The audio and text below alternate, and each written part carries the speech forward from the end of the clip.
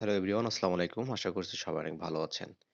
ভিডিওটা যখন আমি রেকর্ড করছি তখন বাজে সকাল 7:19। 3 ঘন্টা আগে একটা ব্রিফ আমি পেয়েছি।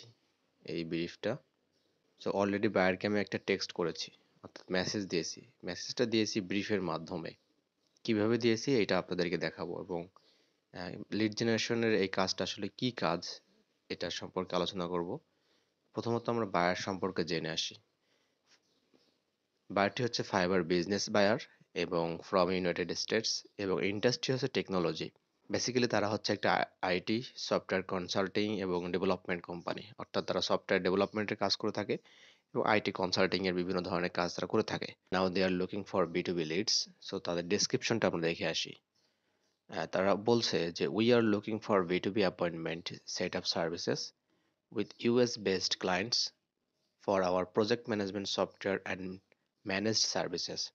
সো বেসিক্যালি তাদের যে প্রজেক্ট ম্যানেজমেন্টের সফটওয়্যার আছে, এই সফটওয়্যারটা তারা আসলে সেল করতে যাচ্ছে কাদের কাছে, এবং বিভিন্ন ধরনের কোম্পানির কাছে যারা হচ্ছে ইউএস বেসড, যারা বিজনেস করে, যারা ইউএসএ তে বিজনেস করে এক কথায়।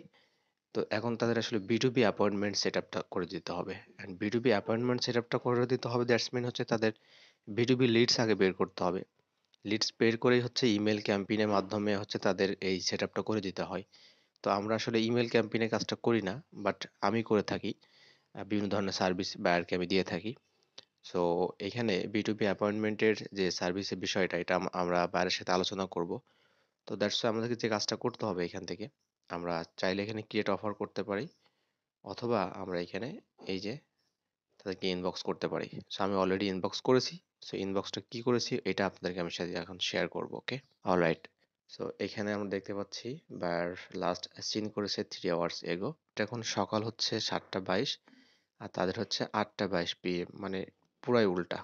সেই জন্য অলওয়েজ আপনাদেরকে যেটা আমি বলে থাকি যে আমাদের মর্নিং বেলাতে বা আমাদের মিড নাইটে কিন্তু আমাদের ইউএসএ বায়ার বেশি পাওয়া যায়।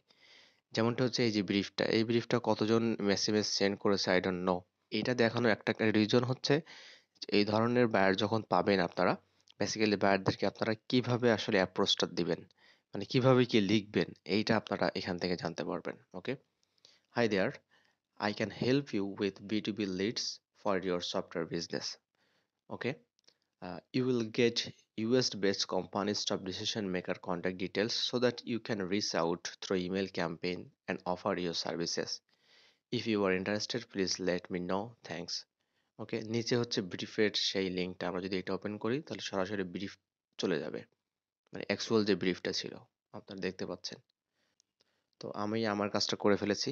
আমি তাকে এসএমএস দিয়েছি। এখন যদি আমার কপাল ভালো থাকে তাহলে বায়ার রিপ্লাই দিবে, আমার সাথে কাজ নিয়ে আলোচনা করবে, তারপর নেগোসিয়েশন হবে, তারপর বাজেট নিয়ে আলোচনা হবে, তারপর ফাইনালি হচ্ছে বায়ার যদি মনে করে যে হ্যাঁ আমার কাছে কাজ দিবে, তাহলে হচ্ছে আমি কাজটা আমি নিতে পারবো। ওকে, সো লেটস সি, দেখা যাক কি হয়। এই ধরনের ব্রিফ যখন আমরা পাবো, সেটা যত সকালই হোক, রাত 4টা হোক 5টা হোক, ব্রিফ যখন পাবো আমরা এই ব্রিফটা আমরা অলওয়েজ ট্রাই করব তাদেরকে রিচ আউট করার জন্য, অর্থাৎ তাদেরকে এসএমএস দেওয়ার জন্য, মেসেজ দেওয়ার জন্য। কারণটা হচ্ছে এটা আমাদের জন্য একটা সুযোগ ফাইবার যেটা দিচ্ছে। বাট ব্রিফে আপনারা যারা পাচ্ছেন না তাদের একটা মোস্ট আউট রিজন হচ্ছে যে আপনারা নতুন সেলার।